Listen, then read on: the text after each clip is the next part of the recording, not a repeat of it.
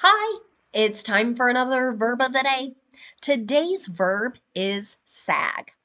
Let's take a look at some of the definitions or the ways that we use this verb.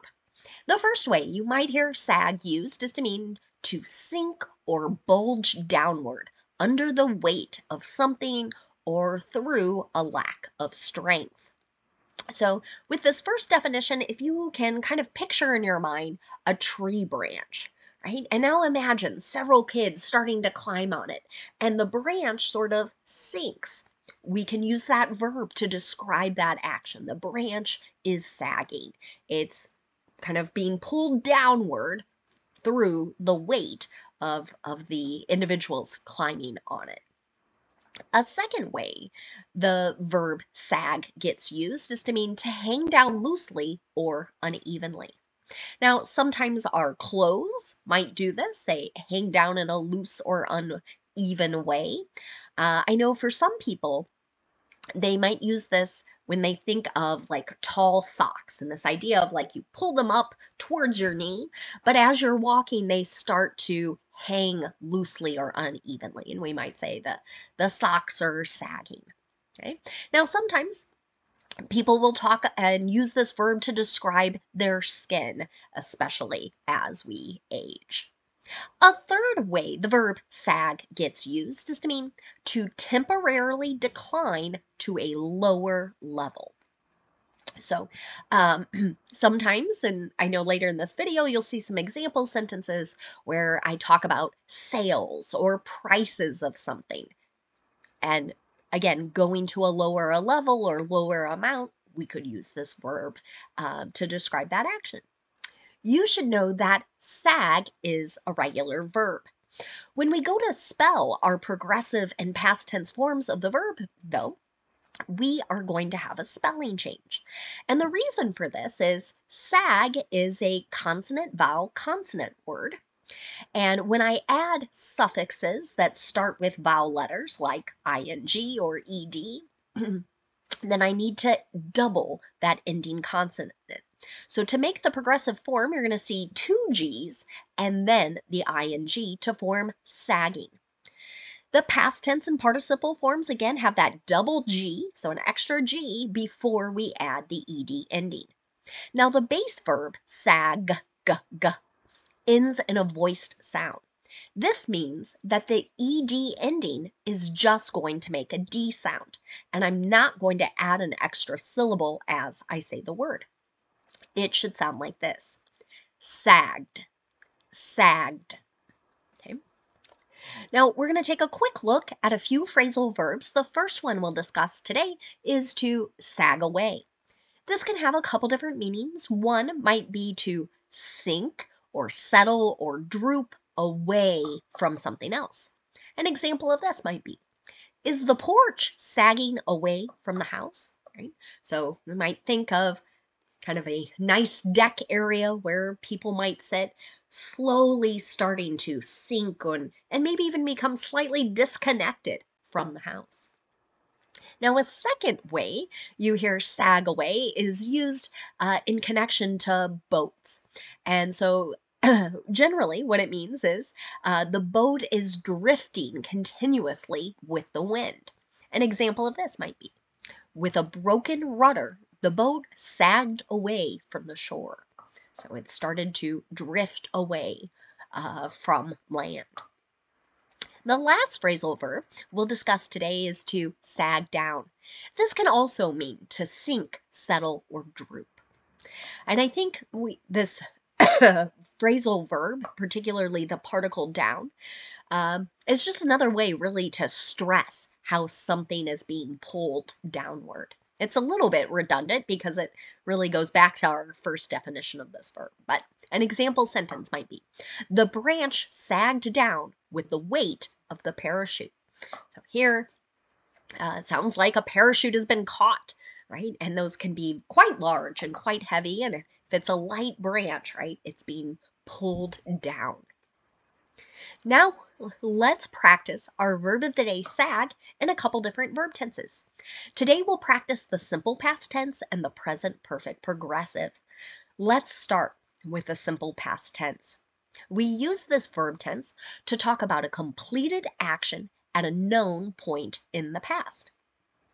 Many times in the simple past tense, we'll see time signals, words like yesterday or last month or even a specific date in the past. Okay? But you won't see that in every single simple past tense sentence. But it's a good indication as we're having a conversation or reading a longer passage.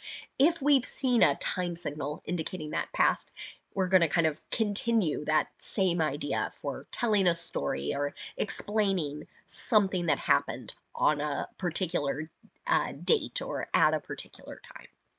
The nice thing about the simple past tense is that our structure is going to stay the same no matter what our subject is. So in the affirmative, I'm going to have my subject and then I'm going to have the ed form of my verb. You can see that in the example. The old bed sagged in the middle. Right? Maybe this has happened to you if you're having a really old mattress, right? It kind of bends or bulges downward. And that can be kind of unpleasant, right? Not so comfortable to sleep in. Now, if you want to make a negative simple past tense sentence, what you're going to do is start with your subject, use did not, and then the base verb. You might also hear the contraction didn't, and then the base verb. Here's another example sentence. Voter turnout didn't sag in 2020. So here we're going to that third definition and saying voter turnout did not decline. If we want to make a yes or no question in the simple past tense, to do this, I start with did, then I have my subject, and then the base verb. I always like to point out to my students, notice how in the negative and the yes or no question, I'm not adding the ed ending to my verb. I'm just using the base verb. Let's take a look at the last example I have here. Did the lining sag after the first time you wore it? So perhaps we're talking about a coat or something else that had a material covering the inside, lining the inside, right? And we're wanting to know, maybe it wasn't very good quality, right? And it started to droop. Now, let's move on and talk a little bit about the present perfect progressive.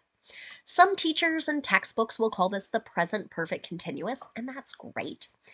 My students probably get annoyed with how often I like to point out that if you can help yourself remember present perfect progressive, having 3 P's, it's going to help you remember you need 3 parts to make your verb. And present perfect progressive verbs are simply describing an action that started in the past and is continuing in the present. There might also be this likelihood it's going to continue into the future. To make affirmative present perfect progressive sentences, I need to pay attention to my subject. If my subject is I, you, we, or they, then my first part of my verb is have, then it's the participle been, B-E-E-N, and then it's the ing form of the verb. If my subject is he, she, or it, then I'm going to use has been and the ing form of the verb. Let's take a look at an example sentence. Sales have been sagging since the CEO made the controversial statement. So it's that idea of sales have been declining, they've been going down. Let's talk about making a negative present perfect progressive sentence. Again, we pay attention to our subject. Okay? Then we use either have not or has not. We could also use the contractions haven't or hasn't. We use the participle been and then the ing form the verb.